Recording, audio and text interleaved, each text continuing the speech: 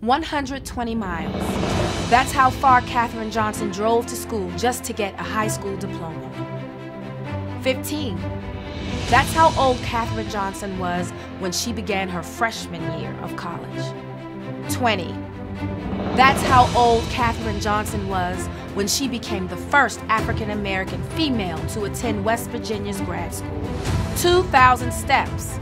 That's how far the colored bathrooms were from Katherine Johnson's office. 116 miles. That's how far up the first American in space flew because of human computers like Katherine. 26 academic papers, 5 honorary degrees, 4 great-grandchildren, 1 Medal of Freedom. 98.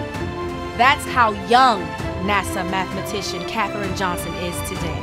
And she wanted to share a message to the young women of the world.